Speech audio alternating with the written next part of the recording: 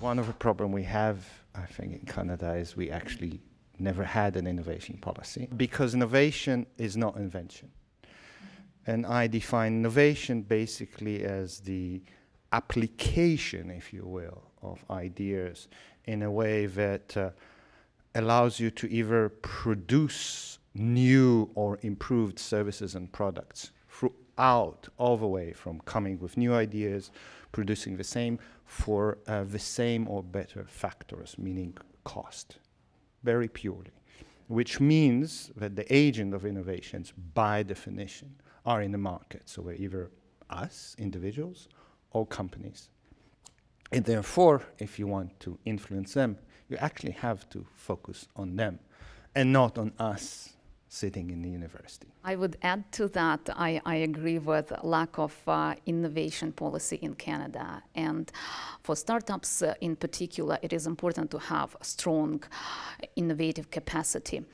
And it is important to have access to funding, for example. And if we are thinking about innovation and the type of innovation that startups are responsible for, it is breakthrough innovation, it is product innovation. And in order to generate that innovation, we have to help startups understand the innovation process, understand patenting process, for example, and reduce the information asymmetry, increase access to innovation, to information for startups.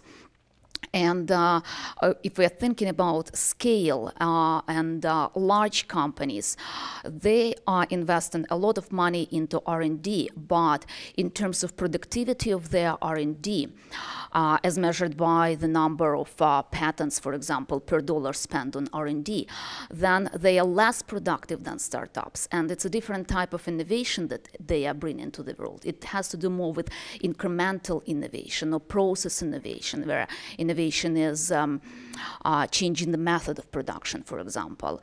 So they have entirely different needs, and their contribution to the innovative environment is also very different by nature.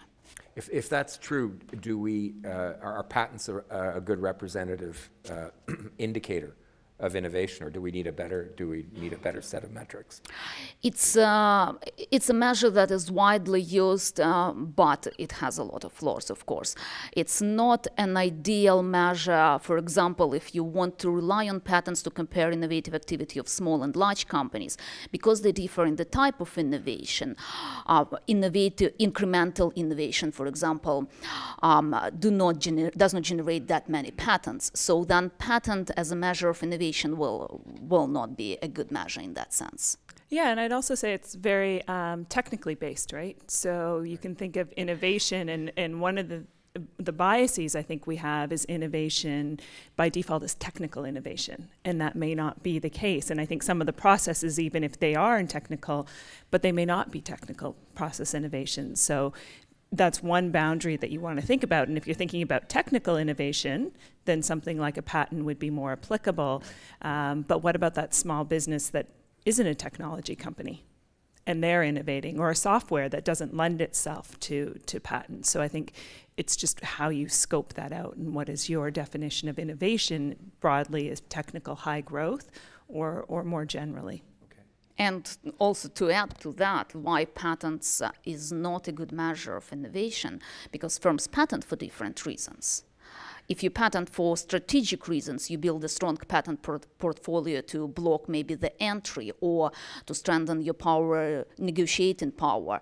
Then you have large patent portfolios, but you may not be as innovative in terms of product innovation. I think few people will disagree with me that patent system has to be reformed. It's overburdened, heavily overburdened. And open source software seems like good alternative. I'm wondering though, if as industries will continue rely more on open source software, if it will be become just as overburdened in the future. I think companies are starting to do it, and there's some noticeable examples. And I'm going to throw out a non-technology example here. Lego is using open innovation to tremendous success, because And there may be some of you in this room who love building Lego and grew up with Lego and enjoy it. And so they've cultivated that whole culture around and individuals around that. And you can buy the Big Bang Theory set, because some Lego fan took the pieces, built a set, and then the community voted on it. And they were able to, if they had a certain number, and so they've grown the kind of pool, they've grown those connections. Other companies from a more technology, I know, are putting out grand challenges. Cisco, so not the food Cisco, but the technology Cisco, does this grand challenges now where they have big problems that they sort of cultivate people in. Sometimes I wonder if it's kind of free labor.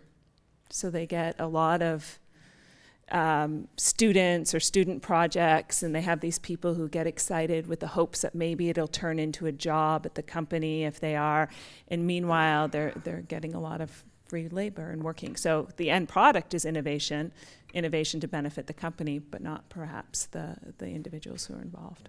How will these companies, for example, licensing terms change as more other players start relying on software? So patents used to work quite well in the early days. It's no longer the case, and open software may be a good alternative nowadays, but what will it turn into in the future? That's a question.